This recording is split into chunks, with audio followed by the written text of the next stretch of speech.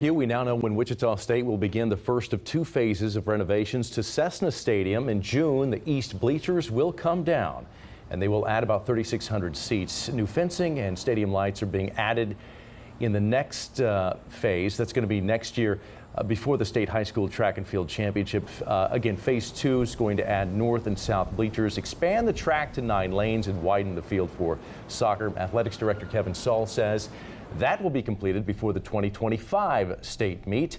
He says the goal is to not interrupt the 64-year tradition of hosting the track meet. It is a huge impact for the university from a student recruitment standpoint, for our track and field program, for the community of Wichita. It has great financial economic impact for Wichita as well. So obviously there's a lot of folks that are relying on us to do it well, and we want to continue to do that and exceed expectations. Additional plans call for adding west side seats and locker rooms for a future women's soccer team.